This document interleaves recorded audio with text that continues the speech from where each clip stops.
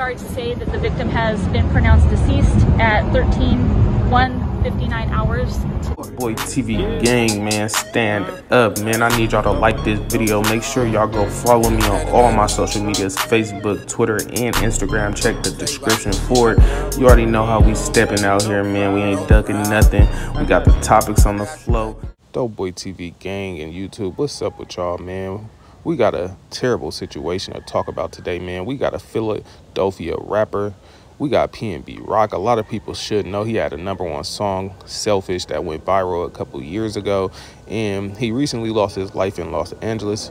Terrible situation, man, where they tried to rob this man and end up shooting him, and he died.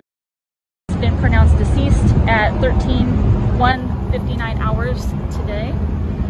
South Bureau Homicide is working this case, as are many other detectives. What can you tell us about the victim? Age? First and foremost, I want to send my condolences out to this man's family. He is leaving a young daughter behind, which is a terrible situation because somebody else is growing up without a father, and his girl had to watch him get slaughtered as well. Now, PnB didn't seem to have no security with him. It was only him, his girl, and it was looking like they were just trying to grab a quick bite to eat, and that's just how dangerous LA is. Like in some previous videos, I was telling people how dangerous LA can be because it's a huge gang culture.